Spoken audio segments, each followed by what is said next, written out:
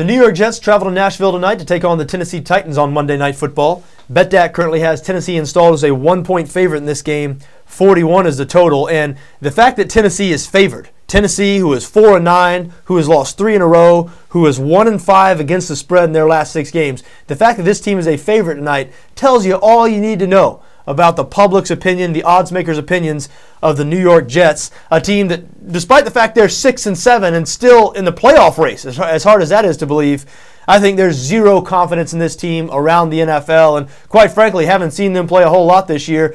It's tough. It's tough to have any confidence in the New York Jets, but if you're back in Tennessee tonight, I mean, it's a bet against the Jets because there's nothing to like about the Tennessee Titans. We mentioned 4-9, 1-5 against the spread in their last 6 games. They have the worst defense in the NFL in terms of points allowed.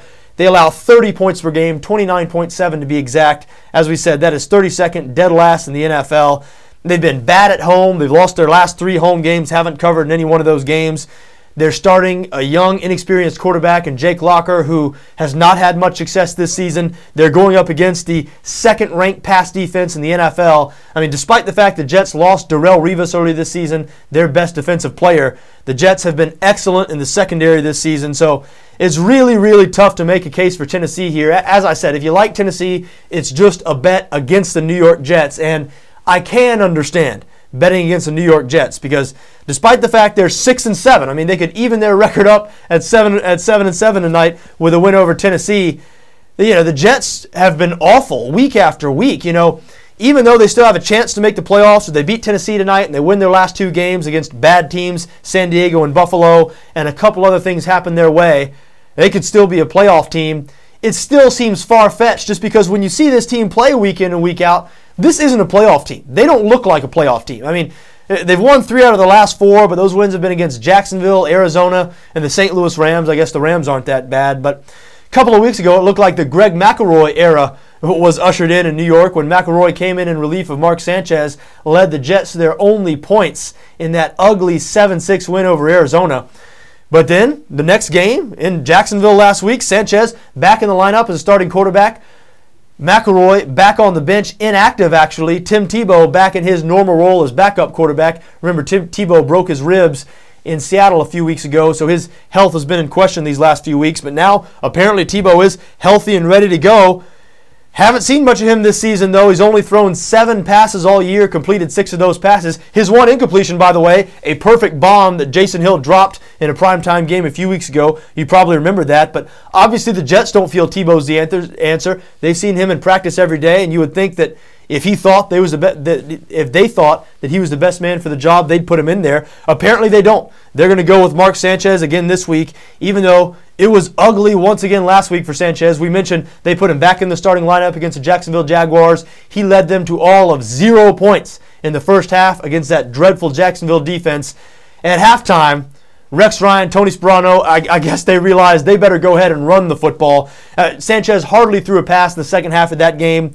They really ran the ball right down the Jaguars' throat, and I expect to see more of the same tonight. I do not think we're going to see Mark Sanchez throw more than 20 or 25 passes in this game. They, meaning the Tennessee Titans, are going to get a heavy dose of Sean Green and Bilal Powell, and the Titans can't stop the run. Of course, the Titans can't stop the run, can't stop the pass. As we mentioned, they're last in the league in points allowed. They can't stop much of anything right now. We'll see. We'll see if the Titans are able to pull out a home win tonight. I have my doubts. As bad as the Jets have been, and as I mentioned, they have been bad. I mean, this team looks nothing like a playoff team. Still, they desperately need the game tonight. They were embarrassed in their last nationally televised game against the New England Patriots on Thanksgiving. This team has been playing hard. Rex Ryan can motivate his guys. Say what you want about Rex Ryan, say what you want about the New York Jets, but they have not laid down. Rex Ryan knows how to motivate, knows how to keep this team playing hard, and I have a hard time believing they're not going to be able to find a way to beat the Tennessee Titans tonight in Nashville. Again, the Titans have been so bad this season, and I don't see much of a ray of light for that team. I think they're starting I don't want to say the worst quarterback in the roster, but I don't think they're starting the best quarterback in the roster. Matt Hasselbeck just throws the ball better than Jake Locker at this point in their careers. I don't see how that can be argued when you look at the stats, when you look at the eyeball tests and everything else. Now, Locker can run a little bit. He provides some athleticism that maybe Hasselbeck doesn't provide. And Locker, they think he might be the future of this team. And Hasselbeck, obviously, an aging veteran on his last leg. So I understand why they're playing Jake Locker still. A 4-9 team playing a quarterback that might not be the best man for the job against the 8th-ranked defense in the NFL, the 2nd-ranked pass defense in the NFL, in a game that the Jets absolutely have to win.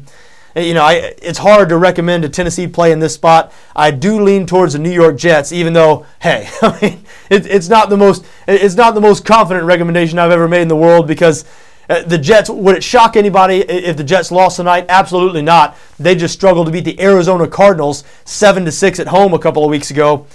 That being said, bad offense and all, I guess I lean towards the New York Jets picking up a road win tonight against Tennessee and staying alive in the AFC playoff race.